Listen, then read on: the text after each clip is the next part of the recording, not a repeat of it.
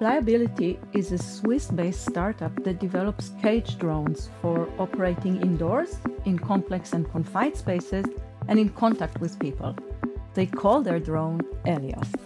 Helios can perform different jobs for different types of customers. In this video, we will show how Flyability chose their initial target market using the Market Opportunity Navigator. The Navigator is a simple and solid framework that helps you to map out your market opportunities and set your strategic focus smartly.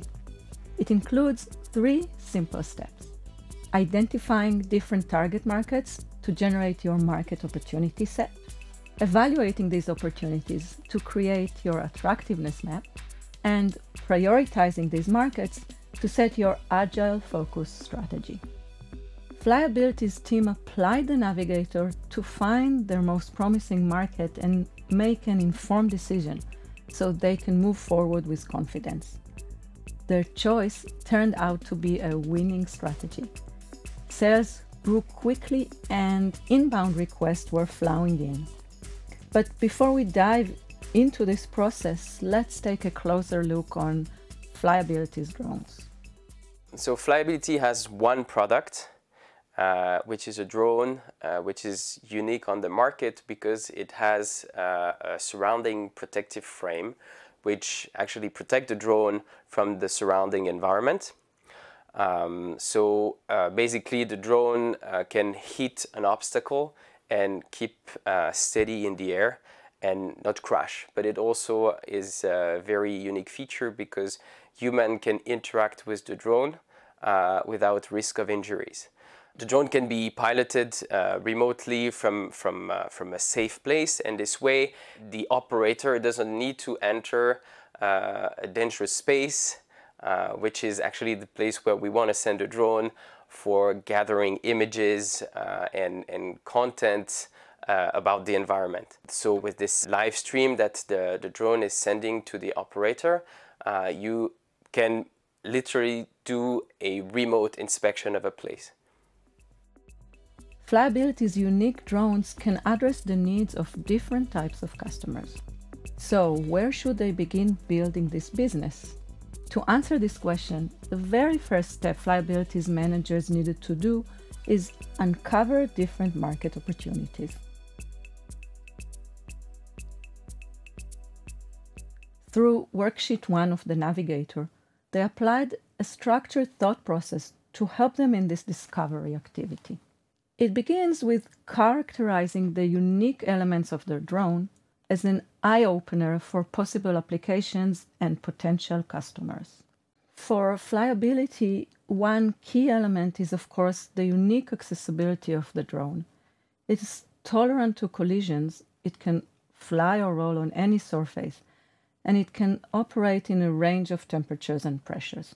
The drone also has unique aviation abilities, and it carries an automated, fully adjustable imagery system. These unique abilities can perform different jobs, including industrial inspection, infrastructure inspection, and even for security or search and rescue purposes. In fact, each of these applications can serve many types of customers. Industrial inspection in itself can be valuable for power plants, for the oil and gas industry, or for the maritime industry. And so goes on their list of possible customers. Following an initial rough screening, Flyability chose few markets that seemed interesting and required their further evaluation. This market opportunity set can now be depicted on the Navigator. It included 5 options: inspection of boilers and heaters in thermal power plants, inspection of nuclear rooms in power plants, inspection of storage tanks in the oil and gas industry, vessel inspection in the maritime industry, and lastly, intelligence and surveillance for police forces. But figuring out what type of customers we can address is only the first step. To find out where to play, Flyability is needed to assess the attractiveness of each opportunity in their set so they can compare and prioritize options. Worksheet 2 of the Navigator provides a comprehensive list of factors to evaluate the overall potential and the overall challenge of each possible market. These clear criteria are extremely valuable because they allow you to be systematic in your evaluation and to make sure you have not missed out on any important consideration. For Flyability, this process took several months. Through customer interviews, lean experimentations, and desk research, they validated and invalidated some of their markets. So, to illustrate this process, let's look at how they evaluated one of their market opportunities: the inspection of boilers and heaters in thermal power plants. These huge facilities operate under extreme temperatures and must be inspected periodically in a process that is lengthy and risky. Replacing manned intervention with a collision-tolerant drone can therefore bring significant value to these thermal plants, resulting in a super high, compelling reason to buy. The market volume is also quite high, and so is the economic viability of this opportunity, due to large margins and customers' ability to pay. So, Flyability estimated the overall potential of this market as high. As for the challenges in capturing this potential, the firm already had the know-how for developing the drone and estimated both the implementation obstacles and the time to revenue as mid. The external risk seemed low because competition is limited and success is not dependent on other parties. So the overall challenge of this market was estimated somewhere between low to mid. The result of this evaluation can now be summarized on the attractiveness map, a simple 2x2 matrix to visually distinguish between opportunities based on their level of potential and level of challenge. This diagram is actually a great way to compare and prioritize different target groups. For Flyability, thermal power plants seem to be an attractive market opportunity with high potential and manageable challenge, located in the gold mine quarter of the attractiveness map. The same learning process was applied to evaluate the 4 other target markets and was then summarized on the attractiveness map. For example, addressing police forces for security purposes seemed to be a real moonshot for Flyability, while nuclear power plants seemed like a questionable opportunity. At the end of this process, it became clear that inspecting boilers in thermal power plants is the most attractive market at this early stage. So the team decided that this will be their primary focus. But setting a smart strategic focus is more than just choosing the most promising market to pursue. It is also about managing the delicate balance between focus and flexibility, making sure your sharp focus doesn't lock you into one narrow direction.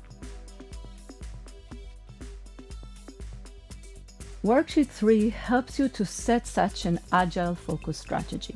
That is, carefully select a smart portfolio of backup and growth options around your primary focus to mitigate risk over time. Keeping these related options open will help you to maintain your agility with minimum effort so you can stay focused. After the team decided to focus on thermal power plants, it seemed that inspecting oil and gas storage tanks and large vessels are interesting growth options to keep open. These quite attractive markets were relatively related to their primary focus, so Flyability can leverage existing competencies to succeed in both.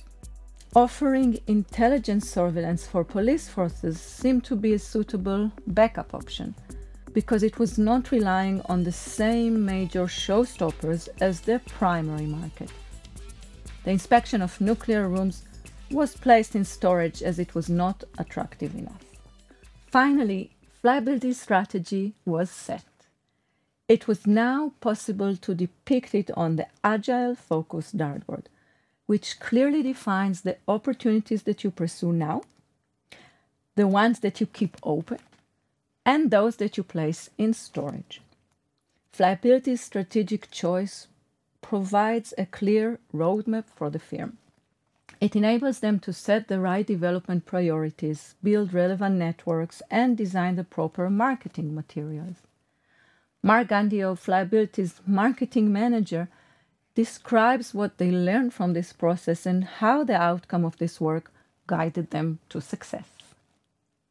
Since we made this initial decision of targeting a few markets, it happens that we made the right choice because boiler and thermal plant had been our main focus and main segment of sales since we launched the product in May 2016. We came from 0 sales to 2 million in a few months, which was a real success. And now we see that the word is really spreading around, and people talk to each other, and we get a lot of inbound requests. We actually do pretty much 90% of our sales only with inbound, which is really unique, I think so. Yeah, I think the exercise was really helping us to, shoot the right target first, and then it's been building up since then. And with the next product coming up, it's definitely something we're going to reuse, and also leveraging all the work that we've done in the first phase and reusing that for future product. The Navigator is helping thousands of companies around the globe find the right markets at every stage of their growth.